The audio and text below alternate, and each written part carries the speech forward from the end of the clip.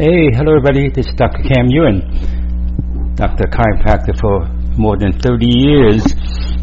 Anyway, from my experience dealing with people's physical problems, even when they have mental problems and spiritual problems, you could actually resolve it through their body, but through the central intelligence of their body, which would be the central nervous system.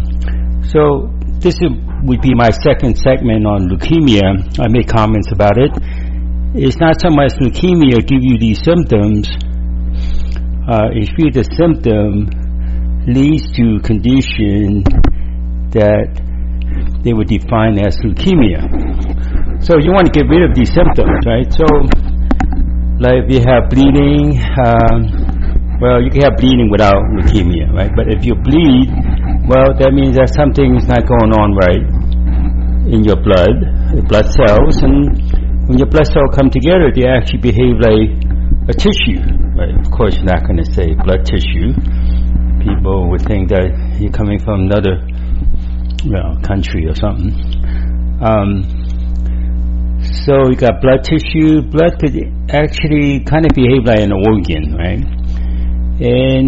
And you have blood as the system, so that's it's kind of like a circulatory system everybody knows.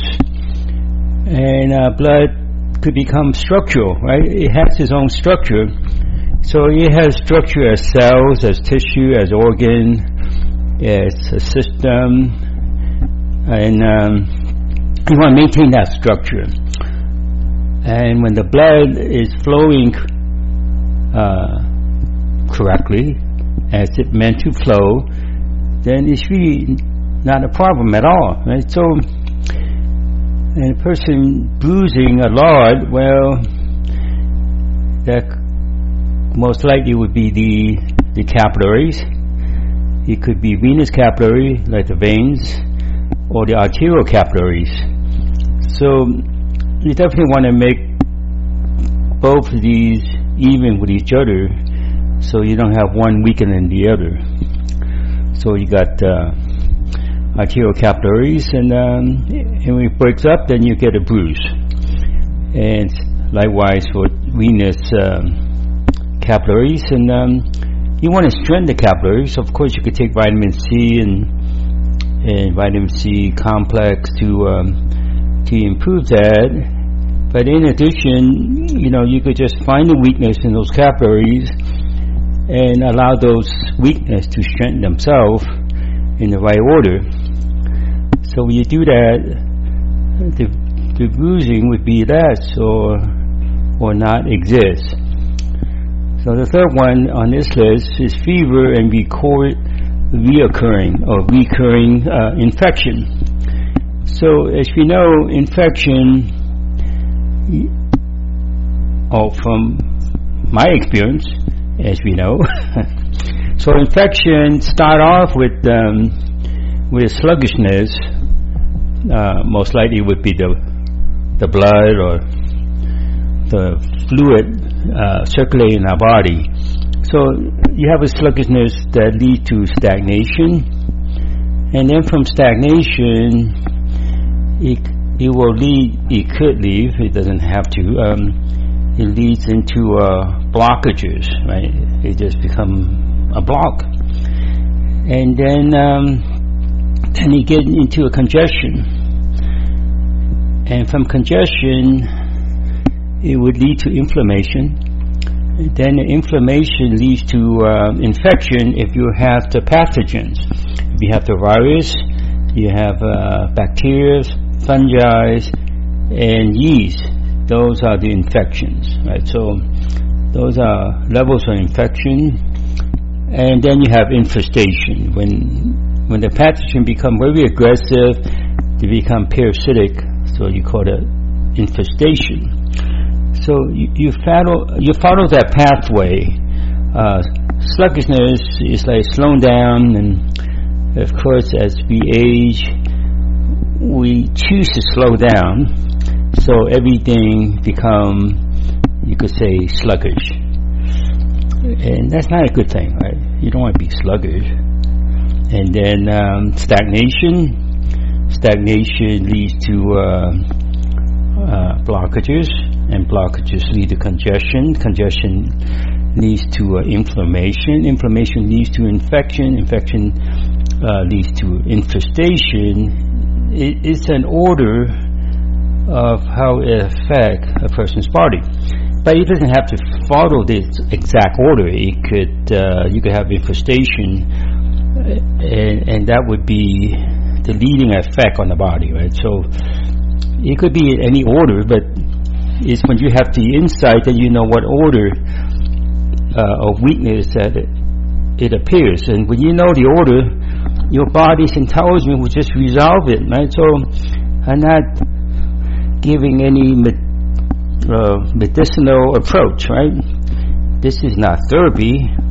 Of course, it's not philosophy either, right? So it's how you approach your connection, or using your physical intelligence connection with your body, and that's how you can improve your physical potential, so you don't have, in this case, leukemia. So when you have these symptoms, you definitely gonna have an effect on your blood, right? So feeling weak, well, is because the blood could have a problem, make you feel weak. But when you're feeling weak, you're going to reinforce the problems in your blood, right? So it may sound like I'm just contradicting myself. In a way, I am, right? So if you're feeling weak and fatigue, well, you have to keep the blood circulating in the arteries and veins and the capillaries also. And if you feel any weakness there, and you identify the weakness, you would allow the weakness to strengthen themselves, right? In a matter of seconds, right? Not like, okay, strengthen themselves next week, right? So it really happens right away. So feeling weak and tired, that's a common thing, right? You don't have to have leukemia to have that, but if you have a lot of weakness and tiredness continuously, well, it's going to have an effect on the person's blood. It will make the blood kind of fatigue also. I mean, the blood cell becomes weak, right? The blood cell becomes tired, right? So if you as a person is tired, well, the cells in your body become tired. It could be your muscle cell, bone cells, but it includes your blood cells too. So the blood cells is actually easier to strengthen. Actually, they're constantly moving around more than, let's say, your bone cells, right? So, and you have to look at things that way, and allow yourself to experience it and get to results, right? What's there to argument if you have results, right? So it's all about results, right? In no debate, no excuses why something doesn't work, and you're going to make more studies and research. None of that, needs to happen.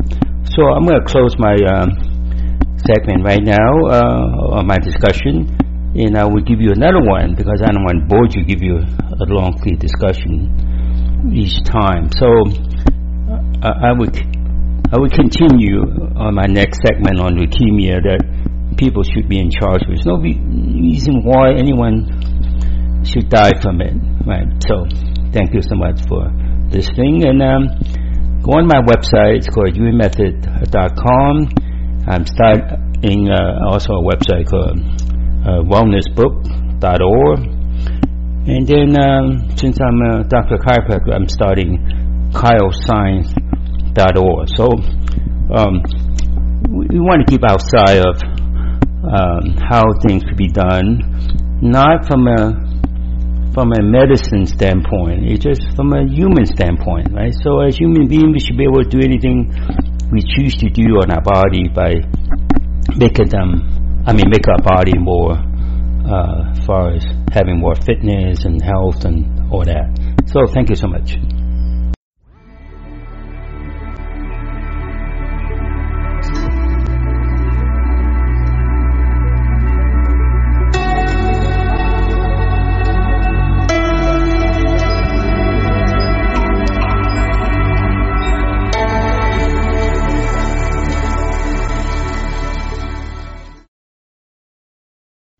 Hey, hello, everybody. If you are listening to my podcast, they are now all on iTunes.